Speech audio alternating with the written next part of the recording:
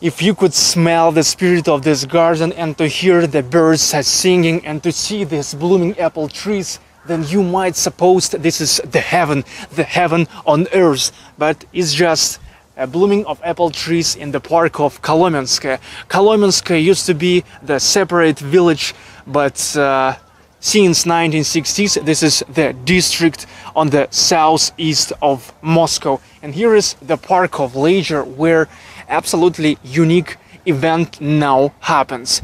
Event that lasts only for about a week in May, and it's really the time that need to catch. And we are very happy together with Sergey Pichugin that we caught this time, because it's absolutely beautiful, you know. Here is so fresh air. Now the bells from the church are ringing, and these white apple trees, amazing and perfect and beautiful, you know.